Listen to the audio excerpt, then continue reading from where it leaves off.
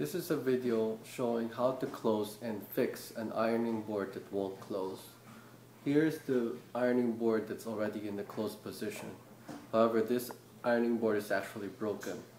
It will not close. First, let's talk about how the ironing board opens and closes.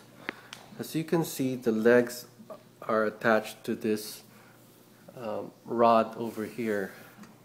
The rod is in turn controlled by a tab over here. When the board is in the open position, the tab may or may not be visible. In this model, it is not visible.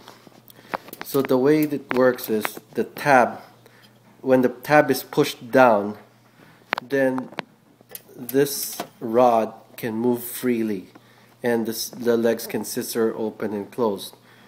Now, if the tab is in the locked position like it is now, then the rod can move freely to allow the legs to open but not close.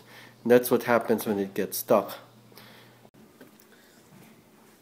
This is the ironing board in the stuck position. So it will not move. It will not close, and as you can see, there's a handle here. Now, the handle is supposed to allow you to unlock the legs by pulling it and then folding it this way.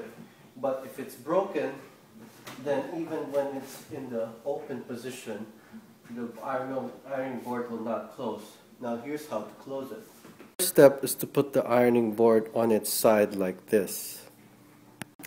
The next step is to find a way to push the tab that's holding the rod in place.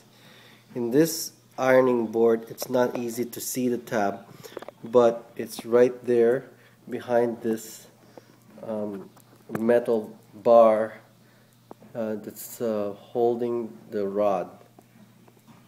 I'm using this Allen key to push the tab. There will be some resistance because the tab is being pushed by a spring. So I'm going to push it down. I'll try it from this position. While it's pushed down, I can close the legs.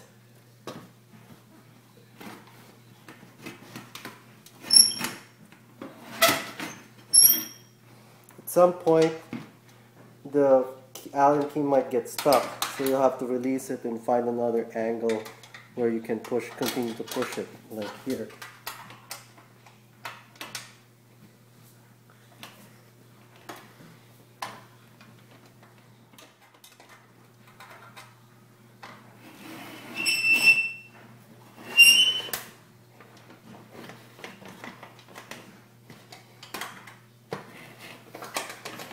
Now, here we see why the lever is no longer working.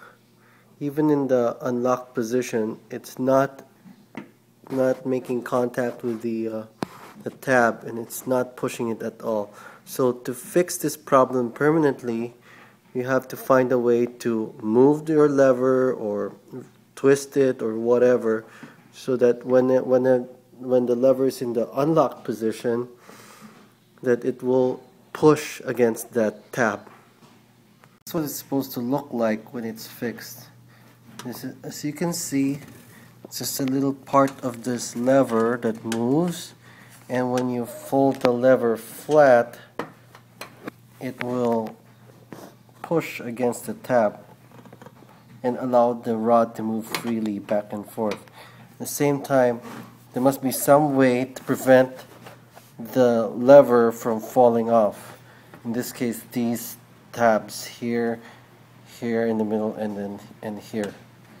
Once you get that fixed and in that position, then the way to open it and close it properly, once the lever is fixed, here's how to open and close it properly. To open, you don't need to touch the lever, you just pull the legs open.